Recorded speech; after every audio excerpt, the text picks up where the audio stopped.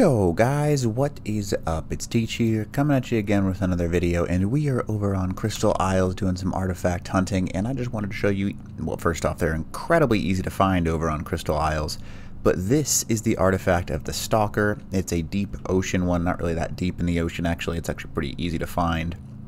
If you go to the coords of 13.7, 24.3, on your map you can see I've got something else marked there, but it's up in the upper left corner in the ocean just offshore.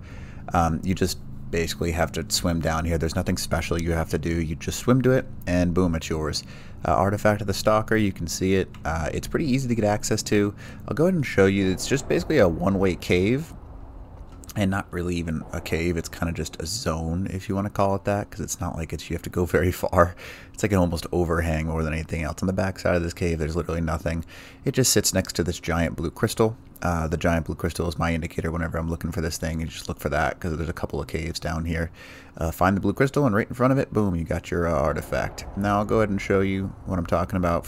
It's pretty easy to find. You just go out the front door.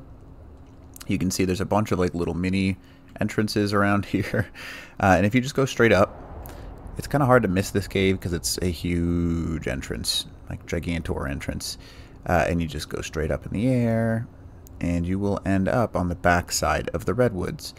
If you're looking for it, there's a couple of oil things that go straight down, and there's kind of like an elevated area. That's an easy way to find this area, but obviously that's up to you. That's how I find it. I kind of just go right off the back side of this little redwoods area, and then I just jump in the water, because when you have your tech suit on, you can see literally everything quite easily.